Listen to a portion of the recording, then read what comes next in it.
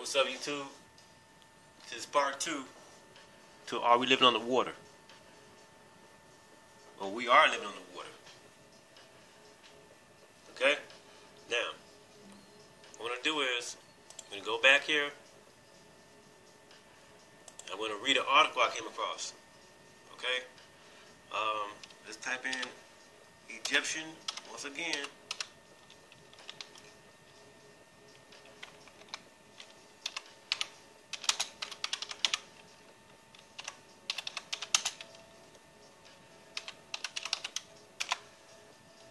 Okay, let's read it one more time. Ancient Egyptian creation myth. It says it's a myth, right? And it says that once again, that in all of these myths, the world was said to have emerged from an infinite, lifeless sea, right? So we're in water. Okay, so let's read this. This is from the dailymail.com, Science and Technology. They say, are we living on the water?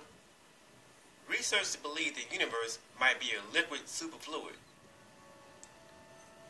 New research suggests space-time might be a type of ultra-cool fluid, known as a superfluid. This phase of matter possesses unusual qualities. It will provide a medium for waves and photons to travel like sound and air. But for it to exist, the researchers say that it would need a viscosity of 0. This could provide us with a new theory of quantum gravity. Okay? Now check this out.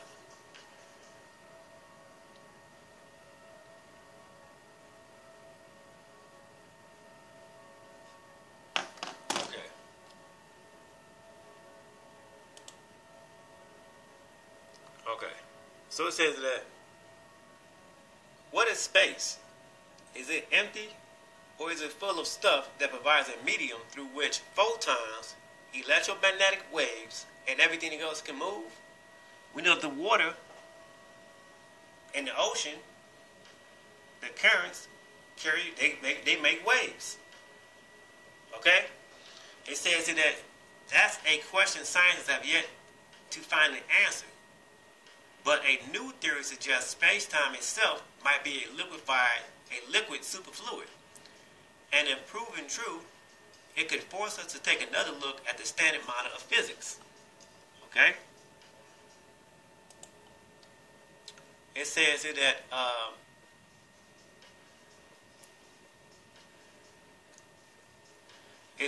the idea of space-time being a fluid known as superfluid vacuum theory isn't entirely new. It was suggested as long as half a century ago. A century is 100 years, right? It says, but researchers Stefano Liberati and professor at the International School for Advanced Studies and Luca Massioni and research scientists at the Ludwig Maximilian University Munich are the first to tackle the question of the viscosity of such a liquid. It says that is, they worked out how thick the liquid would be, and they found it to be almost 0. So it says that what is space-time? In Einstein's 1905 theory of special relativity, he was the first to propose that space and time might be linked, all right, and things of that nature. Okay, let's keep on going. Okay. It says that in their paper, Astro, 1 second.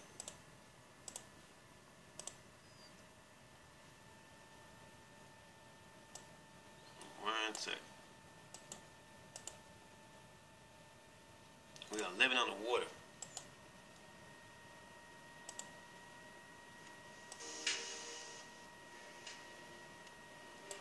Okay.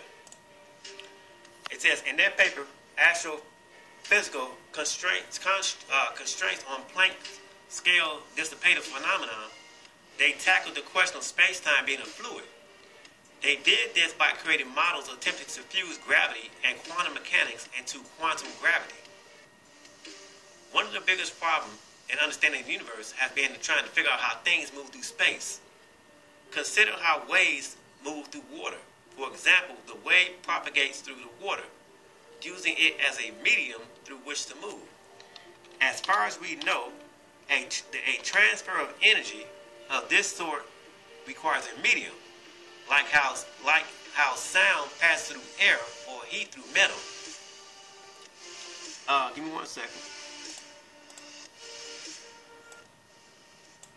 It says, how then do electromagnetic waves, photons, and so on move through space, where there is believed to be nothing?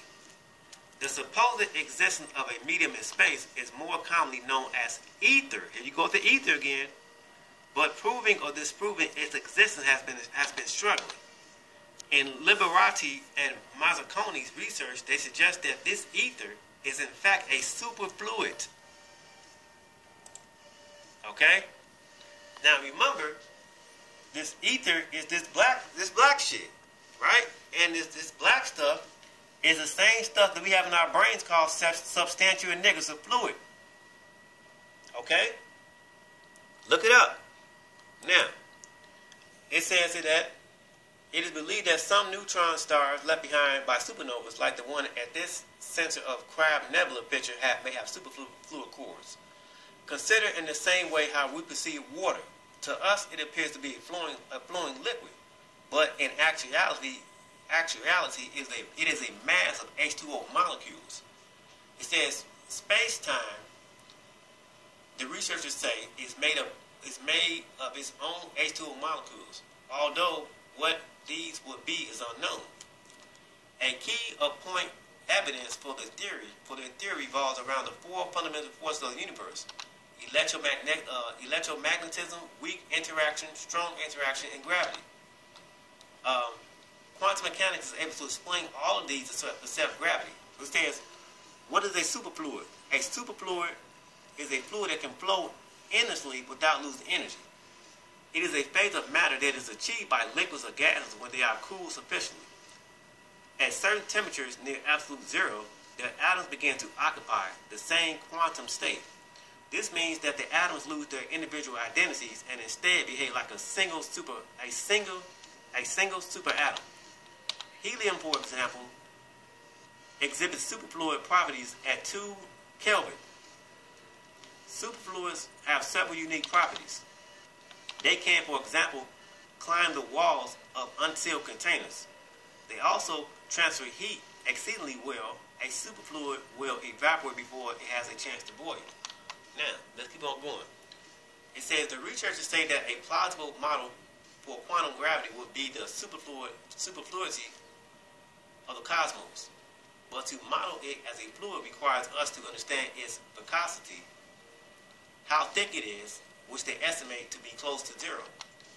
It says, quote, if space-time is a kind of fluid, then we must also take into account its viscosity and other dissipative effects which had never been considered in detail, explained Liberati.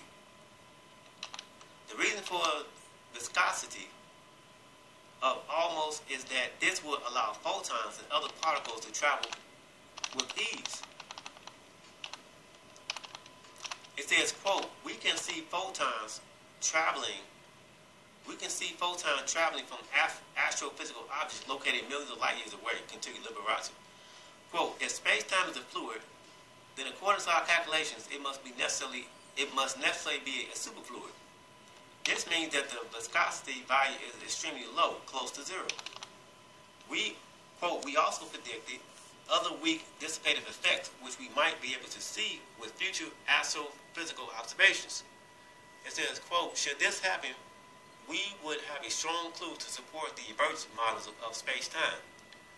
With modern astrophysics technology, the time has come to bring quantum gravity from a merely speculative viewpoint to a more phenomenological one cannot imagine a more exciting time to be working on gravity. See that? So that's the end of that. That's the end of that article. So I'm going to post this in my description box. This is what they said. That the universe might be they saying that the universe is a superfluid. Hey, Mungu already proven that the universe is a hologram. So why would it not be possible for the universe to be full of water? Okay? I'm going to post in my description box. And with that being said, peace.